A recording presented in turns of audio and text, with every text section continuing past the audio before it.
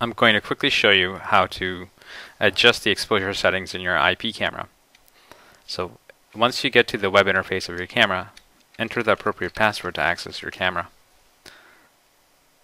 If you're prompted to install a plugin, please do so by clicking on it and hitting run.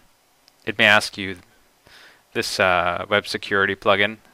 Just hit run and then allow the user account control to say yes. Hit allow for all websites here so you don't have this issue in the future. Do not show me, allow. You need these plugins to take full advantage of the different services and options that web cameras have to offer.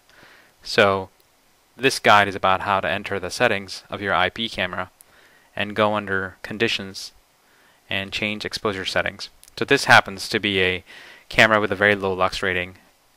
Imagine there's light outside, and now when I turn the lights off,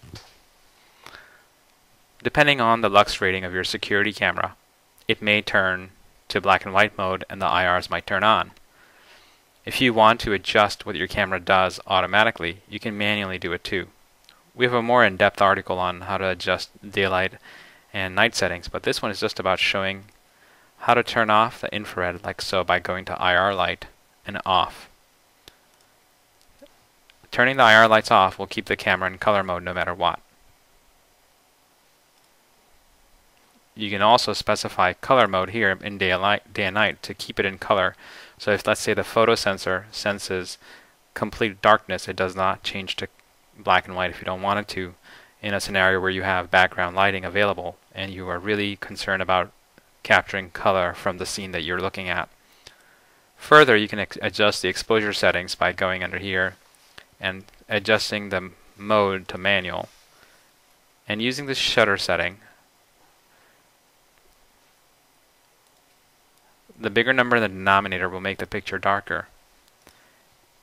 As I choose smaller numbers in the denominator, it will get brighter.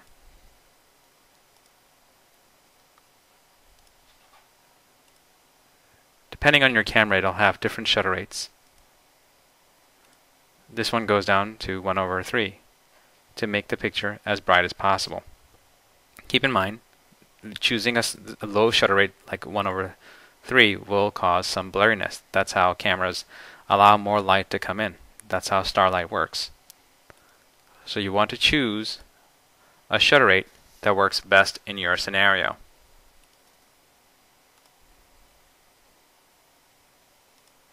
Now I'm going to wave my hand over the camera to show how the motion is. So now if I decrease the shutter rate, it becomes very blurry.